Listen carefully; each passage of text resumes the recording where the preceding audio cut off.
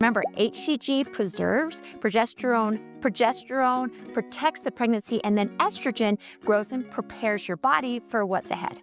So let's talk about what has already started to happen in your body for that pregnancy test to become positive. So in order for your pregnancy test to show up positive, an egg was released from your ovary and it traveled into your fallopian tube where the egg met up with the sperm, which fertilized the egg. The DNA from the egg and sperm combined to form a brand new genome inside that cell. In other words, it's new DNA, half from the mom and half from the dad, creating a unique genetic blueprint that has never existed before.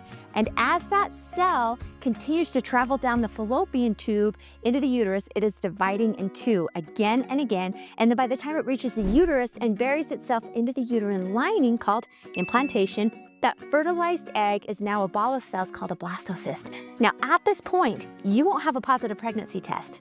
Not yet, but after the egg implants into the uterus, it starts to produce a hormone called HCG. And that hormone is what the pregnancy test is checking for. And it takes a few days before there is enough of that hormone to be in your body to make a pregnancy test show up positive. So how soon can that pregnancy test show up positive? Usually the earliest is a few days before you miss your period. And a blood test or a serum pregnancy test can detect it even a little earlier. Now, besides releasing enough HCG to make a pregnancy test turn positive, it has a role that is vital to your pregnancy. HCG tells your ovaries to keep making a hormone called progesterone.